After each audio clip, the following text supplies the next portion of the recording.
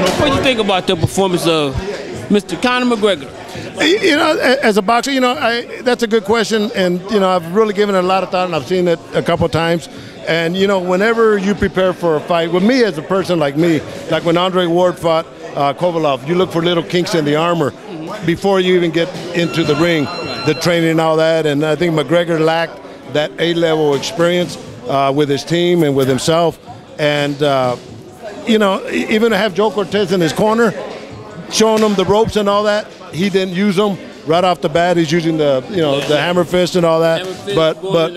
But you know, the thing about it, Floyd had plan A, B, and C, which a great champion does. Right. McGregor only had a plan A. But you know, as you look at these two athletes coming in, and you know, you got to be fair in this game. McGregor at best was a B-rated fighter. In boxing, in the mixed martial arts, he's an A+. In boxing, he was a B. Right. Floyd, come on, man, he lost nothing, and it showed.